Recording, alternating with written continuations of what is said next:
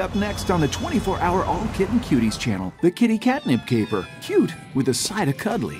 Aw, we need a kitty. Just look at that fuzzy-wuzzy little cutie.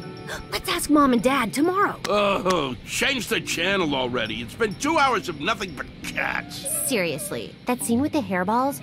Ugh. Oh, come on, guys. Riley loves kittens. She's been waiting for this marathon all week. Don't look now, but she's not watching.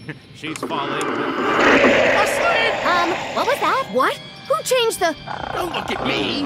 Riley dropped the remote. I can still hear the horror. Wait, it stopped. Oh, good. See? Nothing to worry about. But Riley saw those scary things and heard their hideous growls. What if... It was just a tiny microsecond between awake and asleep.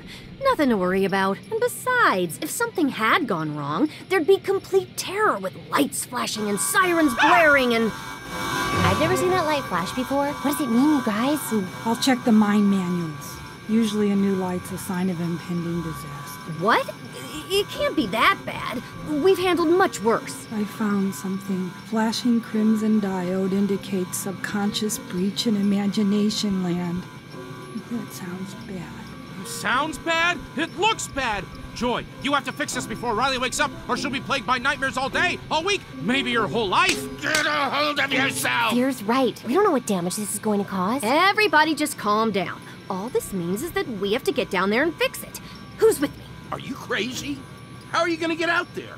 Riley's asleep, so the train of thought is out of service. Looks like we have a volunteer. And to answer your question, we'll take the recall tube. Oh, no, you'll never get me. See? That wasn't so bad. We'll have this fixed in no time. Fixed? Look at this place. If that isn't proof that unending kittens on parade is bad for Riley's mental well-being, I don't know what is.